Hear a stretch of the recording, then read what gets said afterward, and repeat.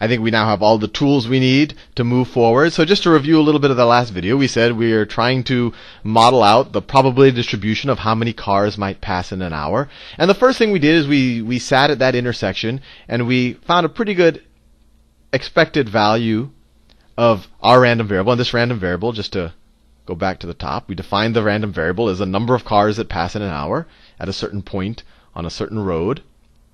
And we said that, we measured a bunch, we sat out there a bunch of hours, and we got a pretty good estimate of this, and we say it's lambda.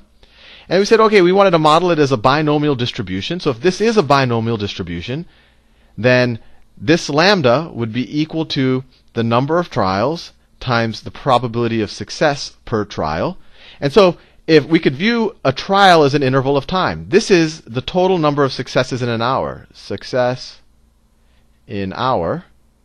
And then, so this would be success in a smaller interval, and this would be the probability of success in that smaller interval. And in the last video, we tried it out. We said, oh, well, what if we make this interval a minute, and this is the probability of success per minute? We'd have maybe a reasonable description of what we're describing. But what if more than one car passes in a minute? And they said, oh, well, let's make this per second, and this is the probability of success per second. But then we still have the problem. More than one car could pass in a second, very easily. So what we wanted to do is we want to take the limit as this approaches infinity, and then see what kind of formula we get from the math gods. So if we describe this as a binomial distribution with the limit as it approaches infinity, we could say that the probability that x is equal to some number, so the probability that our random variable is equal to, I don't know, 3 cars in a particular hour, exactly 3 cars in an hour, is equal to, oh, we want to take the limit as it approaches infinity, right? The limit as n approaches infinity of n choose k, right? We're going to have k moments in time, right? Because n approaches infinity, these intervals become super, super duper small, right? So these become moments in time.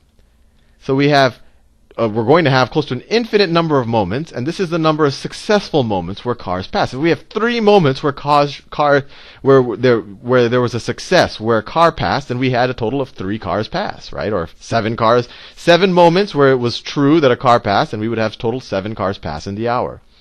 So just finishing up with our binomial distribution, n moments choose k successes times the probability of success. What's the probability of success? We said if this is, so this would be, if n is, so this would be n, what's p equal to?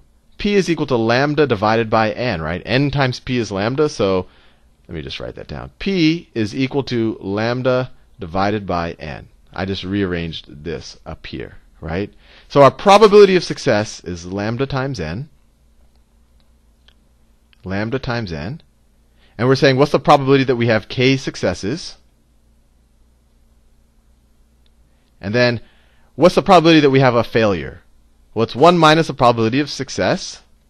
And how many failures are we going to have? How many moments will not have a car pass? Well, we have total of n moments, and k of them were successes.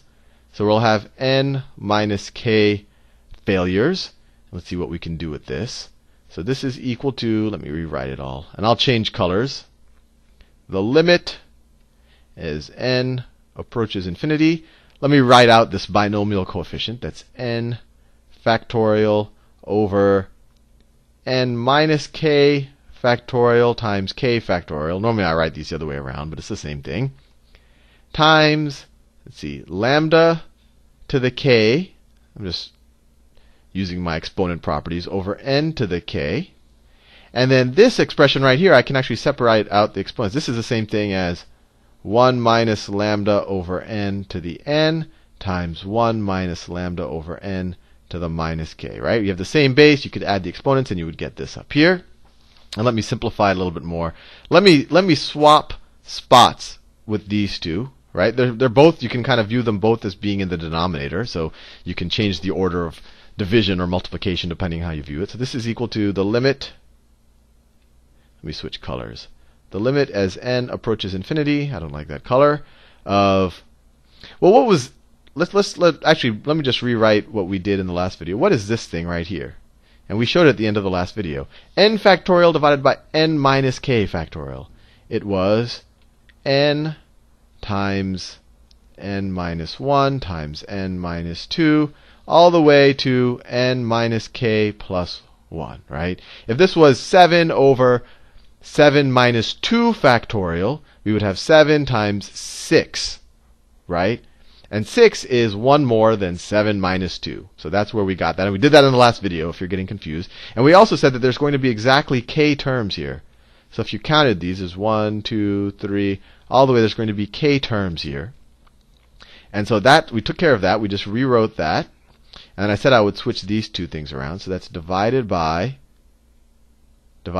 n to the k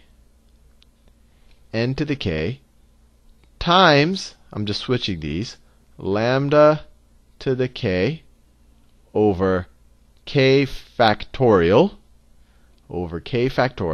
And then what do we have here? We have, well, I can just rewrite that. This is continuing the same line. 1 minus lambda over n to the n times 1 minus lambda over n to the minus k. Now we can take the limit.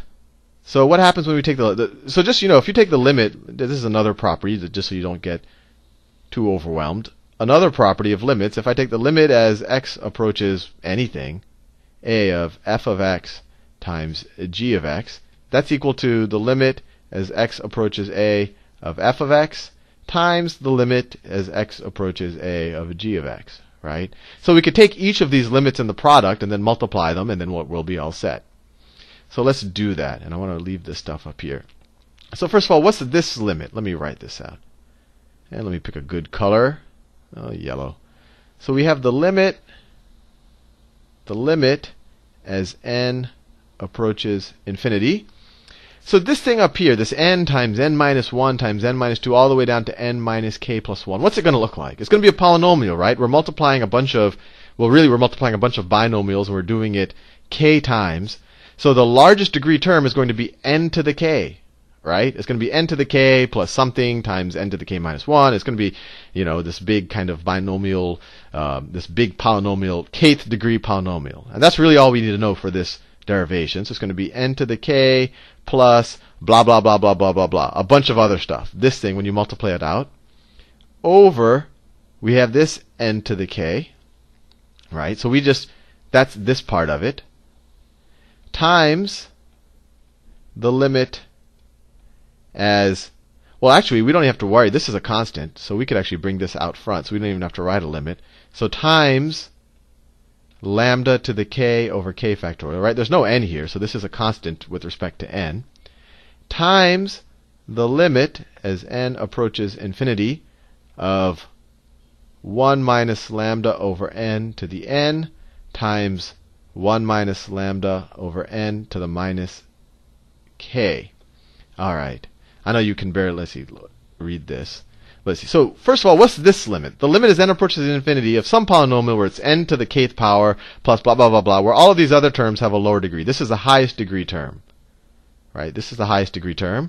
So you have n to the k in the numerator, and you have n to the k in the denominator. So the highest degrees are the same. The coefficients are 1. So this limit is 1. Another way you could do it, you could divide the numerator and the denominator by n to the k, and you would get, this would be 1 over, this would just be 1, plus 1 over, n, plus 1 over, everything else would have a 1 over n in it, and this would just be a 1. And if you take the limit as you approach infinity, then all of these other terms would be 0, and you'd get left with 1 over 1. But either way, you have the same degree in the top and the bottom, and their coefficients are the same.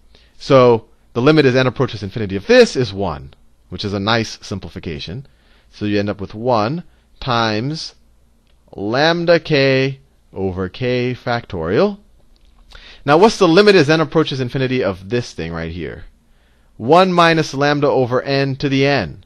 Well, in the last video we showed that it would be, I'll write it right here, that the limit as n approaches infinity of 1 plus a over n to the n is equal to e to the a, right? That's exactly what we have here, but instead of an a, we have a minus lambda, right? Minus lambda, so this is going to be equal to e to the minus lambda, right? We have a minus lambda instead of an a. And then finally, what's the limit as n approaches infinity? Let me write it a little bit neater. Of 1, I'm just rewriting this term. 1 minus lambda over n to the minus k power. What happens as n approaches infinity?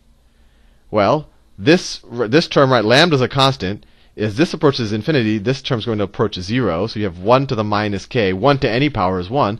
So that term becomes 1. So we have another 1 there. So there you have it. We're done. The probability that our random variable, the number of cars that pass in an hour, is equal to a particular number, it's equal to 7 cars pass in an hour, is equal to the limit as n approaches infinity of n choose k times, well, we said it was lambda over n to the k successes times 1 minus lambda over n to the n minus k failures. And we just showed that this is equal to lambda to the kth power over k factorial times e to the minus lambda.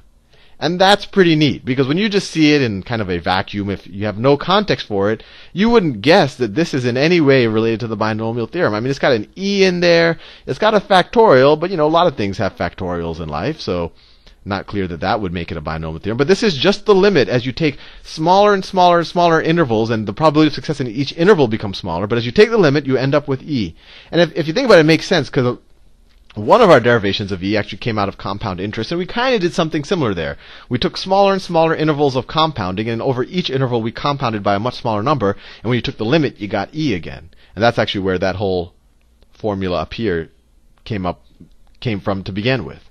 But anyway, just so that you know how to use this thing, so let's say that I were to go out, I'm the traffic engineer, and I figure out that on average 9 cars pass per hour. 9 cars pass. And I want to know the probability. I want to know the probability that, so this is my expected value, and in a given hour, on average, 9 cars are passing. So I want to know the probability that 2 cars pass in a given hour. Exactly 2 cars pass. It's going to be equal to 9 cars per hour to the 2th power, or squared, instead of the 2th power, divided by 2 factorial times e to the minus 9 power. So it's equal to 81 over 2 times e to the minus 9 power. And let's see, maybe I should just get the graphing calculator out there. Well, I'll let you do that exercise to figure out what that is. But